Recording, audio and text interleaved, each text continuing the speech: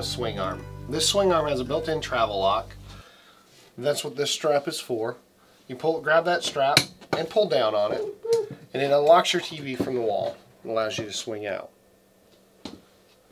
That arm will also, when you fold back in, you want to fold it in until you hear the click, and then just kind of give it a tug to make sure that it's actually locked on there.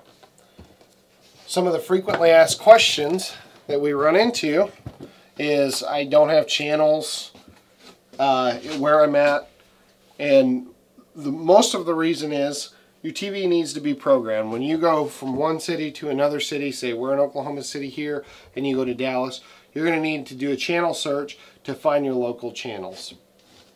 Every TV is different. Let me show you how this one works on the remote. Hit settings. It's generally something under channels like this one.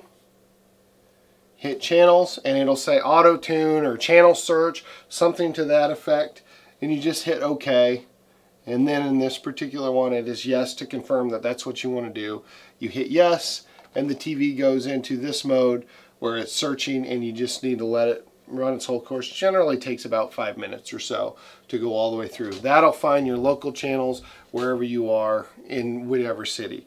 It also will depend how close you are to the TV antennas or the TV towers, how many channels you pick up, and things like that. So there are some few variables involved in that.